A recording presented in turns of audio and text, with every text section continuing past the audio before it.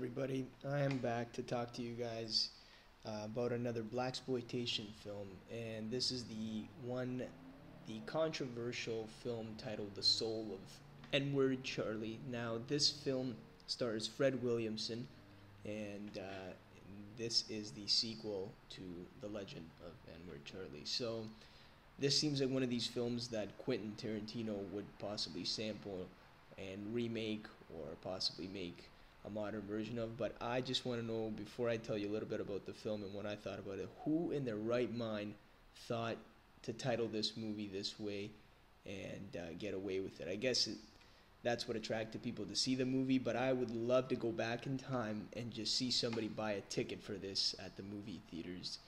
Give me a ticket for give me a ticket for the movie that's playing in Cinema 7. Sir, can you state what feature film you'd like to see? Yeah, give me the ticket to the to the film that's playing in cinema. Like, you couldn't say the fucking name, or somebody would just clock you. But that's what I would just love to go back in time and see somebody try to buy a ticket for this film.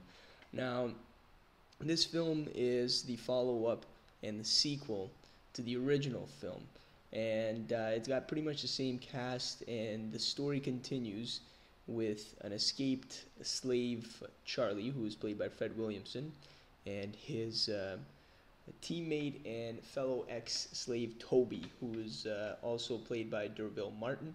And in this film, the two escaped slaves and friends now help a group of ex-slaves try to earn their freedom as they fight against ruthless ex-Civil War officer who wants to keep slavery alive, and he wants to keep selling slaves to southern plantation owners down in Mexico. So they encounter a bunch of these southerners who want to keep their slavery alive, and Fred Williamson is out to stop them and free the rest of the men that are captured and are living the life of slavery. So the storyline was actually very interesting when I first read it, but I was not able to find a good quality film.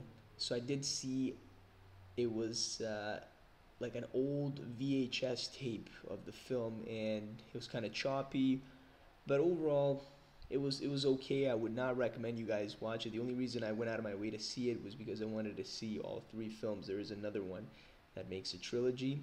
I did rate it, and I was a little harsh on this one just because of the quality of the actual film. I gave it a 2 out of 10. Again, I like the storyline. I'm a fan of Fred Williamson.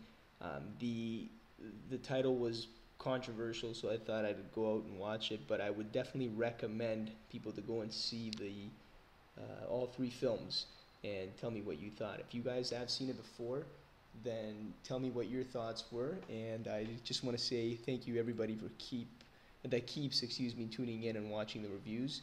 And I'll be posting the final film review later on, and also many more reviews to come. So thanks again for tuning in, and go out there and see this film if you guys haven't already. Goodbye until next time.